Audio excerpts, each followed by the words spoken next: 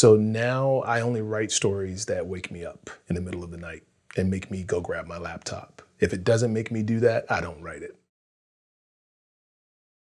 Can you take us all the way through your writing process? It's changed a lot. Before, I think my writing process was more, I had an idea and then I wanted to take a really good look at the two main characters and then branch off from there. And I would always write like random scenes. Like these are the must, have scenes in the script because that's what ultimately made me think about the story. I carried that with me for a while, but now it's not so much that. And it's because I've made enough films where I know what goes into making one and just starting at the writing standpoint. So now I only write stories that wake me up in the middle of the night and make me go grab my laptop. If it doesn't make me do that, I don't write it. If there's something that happens and I'm like, you know what, that's it. I got to sit down, I got to nail this. And the reason is because, as we've spoken about before, that passion. If what you have in here isn't, it doesn't wake you up in the middle of the night for this project, then I don't know how possible it is. Like you're gonna have to fight so hard to make it to the end. So for me, it starts with, does this thing wake me up in the middle of the night? Is this the only thing I can think about right now? And if it is the only thing I can think about, what am I thinking about right now? Why do I want to write this? What is it saying about me? And I start with that. And then what I do is ultimately something is going on around me that's making me feel this way. And oftentimes it's music. So then that song is on repeat, repeat, repeat, repeat. I'm writing a story right now called Moon and the Stars. And it's a story about love, but not romantic love. I mean, there's romantic love in it, but it's more about the real concept of love. Like when you really love someone, what you're willing to do for them. What does it really mean for you to really love someone? And believe it or not, I can't get this story out of my head. And we've already set it up to start production in 2022. The song that I have on repeat is, what is the guy's name? Weekend. And his song, Save Your Tears. I don't know if you've heard that song, but I just have it on repeat. And I just write and I write and I write. And I'm just so obsessed with the story. I'm so obsessed with the character's journey. And at every time I stop, because I always say, find the perfect scene and stop. And then when I stop, I go back and I think about all the technical stuff, and I start to make notes for myself. Okay, when you go back to rewrite, make sure you think about this and think about this and think about this. And then when I sit down the next day to write it, that song goes on. And by the way, I don't know if this is a thing for every song, but on YouTube, you can search the song and loop.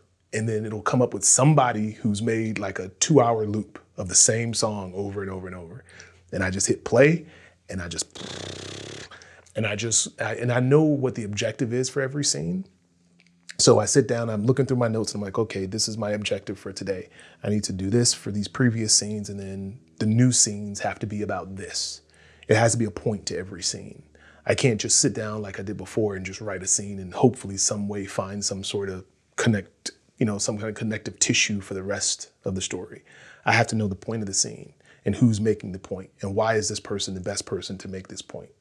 Or why is this event the event that needs to happen now? And that's how I kind of structure each scene. But I go back and make sure it fits the story as a whole. And I just do that all the way through. When you say that what if it wakes you up in the middle of the night, are you already up for something else? And then you're like, you know what, this one part, I've just got to write this down? Or how does that work? Let's say it's 2 a.m. on a Tuesday and you just happen to wake up. What's your process? Are you going to a laptop? It all depends. If I am trying to not wake up the cat or my wife, then it's going to be going into the living room where, my office is and, sitting down at the computer and just, But then there'll be times where maybe I get hit with inspiration at 6 a.m. 6 a.m. and the sun's probably starting to come up. It's okay if I grab the laptop and, from the bed, So I'll do it that way. But usually I feel something and I have to get up and I have to write and I have to complete this script.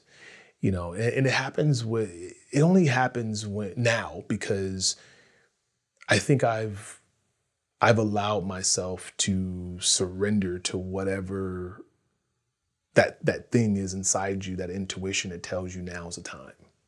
I think that someone said a while back where, writing is a profession and you have to sit down at the keyboard at a certain time and then you get up from that computer at a certain time because it's your job to write, it's your career, and you're professional.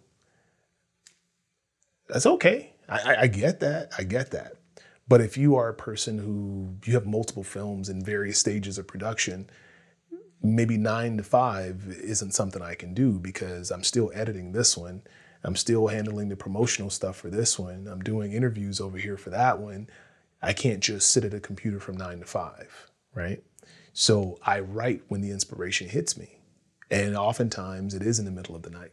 It's in that moment where you kind of wake up or you're about to go to sleep, that little area. I don't know what it is about that time, but it's like, oh, there it is. And then you just, and you punch, you sit there and you punch the keypad until you get it out of your system. You purge it out of your system. And then you go back and you read it and you make sure you got everything. Okay, did I get everything? Okay, cool. Let me write my notes. And that's just my notes for what to do when I come back to it. And how does it tie back into the rest of the story? Just making sure that it stays fresh. Because when you get that feeling and you put it on paper, you sometimes forget certain details. So I make sure I want to write it down and then I go back. But yeah, I believe that you have to surrender to that urge, that desire to get up right now because you feel that this needs to be on the page at this moment. I don't believe that's something you can force. My best writing has been when I felt that urge. Are you sensitive to the moon? I don't know. Oh, okay, because it's called Moon and Stars or whatever. So It's Moon, M-U-N-E, and Stars, S-T-A-R-R-S. Okay, and it's the moon was affecting you or something. Yeah, no. It's funny. It's a story that when I describe it, people go, well, where's the love story? But it's a story about this 1842, this child, 6-year-old prodigy from Beijing, and she's taken through a portal by this guy named Igun and the Order of Fanu. And they take her to a place where love wilts and hope goes to die. And they take her here, and then the story picks up in this day and age. And there's a guy who's going through a breakup, and he's trying desperately to get back with his fiancée. And he's been having these visions since he was a kid of, various catastrophes. And this one girl is always in his dreams. And one day when he's just at his bottom, the portal opens up and she comes through. And she tells him that he's the only, the Egon and the Order of Fanu are coming to basically destroy life as we know it, and you are the only hope. And the guy who's had no desire to do anything in his life other than be with this woman over here, now has a new mission in life. And ultimately, the woman that he is in love with, who just doesn't want to be with him right now, she's also enlisted to help him in this fight to save the universe. And throughout all of it, what he has to learn is what is love truly, because love, he thought, was showing someone how much you want to be with them so they'll want to be with you. But truly, it's having enough love for this person to only want the best for them, even if the best for them isn't you. That's all you want is you want to see the best for this person. And that's the lesson that he's trying to learn throughout this movie. And that's ultimately the lesson that helps him to be successful at saving the world and the universe. Wow. But in all of that just came from, I don't know what it was. Something happened and it just made me evaluate love and what we think of it as people, even healthy people, like what we think about love. And I was just like, man, so many people have it so backwards. So backwards. They love a person because of how the person makes them feel. And it's like, that's not love. That's, it's something, but it ain't love. And that's what really wakes me up is, whenever I find some other example of it and I'm like, oh, why isn't that in the script?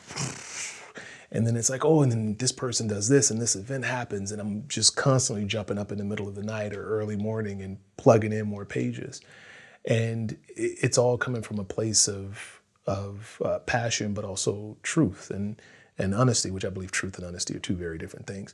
But, it's coming from a place of truth and a place of honesty and building this story. And those are the stories that I'm trying to tell now versus how I used to tell stories. I used to tell stories, it was very stream of consciousness and it was whatever it was supposed to be and then it was done. And now I put more thought into making sure the stories are just honest. They're coming from an honest place. Even if you don't agree with the message, even if you don't agree with the characters, it's coming from a place of honesty. Yeah, I was wondering what is the difference between writing honesty and writing truth in your screenplay? I think truth is a fact. Honesty is the feeling. I think honesty is your intent. Okay. I've met many people who are super honest, but their facts are so screwed up.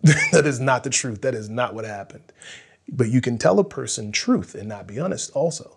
You can tell facts and omit certain things that don't fit your narrative, and that's being dishonest. Yet, you're still being truthful.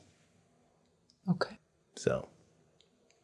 Which would you rather have in a story, truth or honesty? Honesty. I think honesty in a story is better than the truth. But I aspire to have both.